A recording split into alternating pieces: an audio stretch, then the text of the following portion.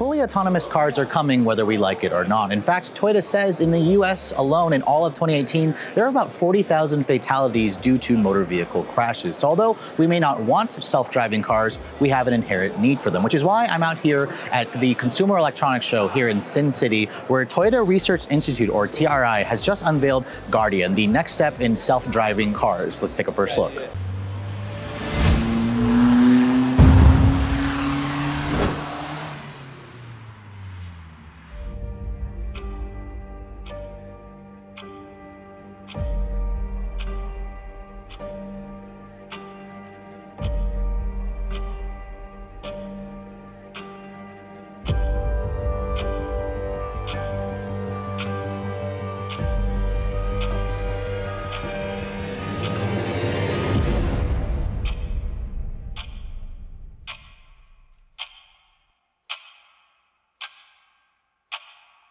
Now, TRI essentially started this presentation with a short video clip of a rather nerve-wracking accident that occurred just outside of San Francisco on Interstate 80 on August 7, 2018. Now, this accident actually involved 3 cars where a TRI vehicle was actually in the midst of this accident. It was driving in its manual mode, where the car, Toyota actually says the car on the far right decided to go into the middle lane, which then forced the middle lane car to clip the rear end of the TRI vehicle, which has then again caused the TRI vehicle to crash into the cement barrier and the middle car to actually go off the road. Now, Toyota basically says that the Guardian, which is their next generation of their self-driver assistance tech, is still kind of in its research testing stage. As you can see, this car that they're showing today at CES is the latest 4th generation version. Toyota calls it the TRI P4, and by all the cameras, radars, sensors, and 3D animation, this is a car that essentially is going to be available or going into their research fleet in the spring of 2019 of this year.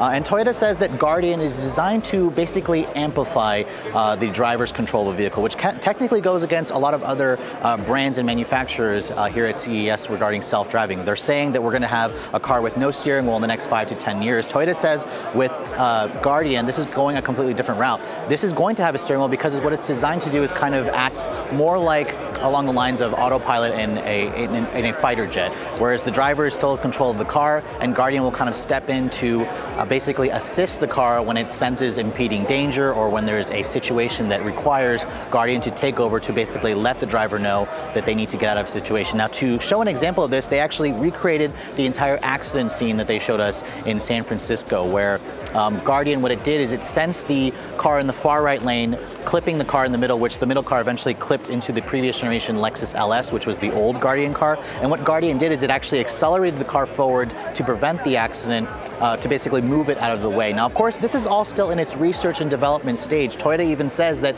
no other manufacturer has been able to basically answer some of those difficult questions, because as you guys know, with self-driving cars, there's always the question, what if there's a pedestrian that kind of comes in out of nowhere, or another car that comes in out of nowhere? How does it decide whether or not to make the change that a human would do? We're still kind of in the research and development stage. Toyota says that's still years away from it finally coming, but they did say that Guardian will eventually be shown in a production car as their next generation tech. They didn't actually give us a timetable yet, but you may be seeing this 4th generation Lexus LS 500, which is basically known as the TRI P4, running around your local area here in California, since this is part of the TRI research and development team. But as you guys know, here at CES, self-driving cars, new infotainment system, all the latest car tech, that's definitely part of the show. But I hope you guys have enjoyed my quick little overview on Guardian and what it's going to be doing for Toyota and Lexus in the future. For Redline Reviews at the 2019 Consumer Electronics Show, I'm Sofyan Bey.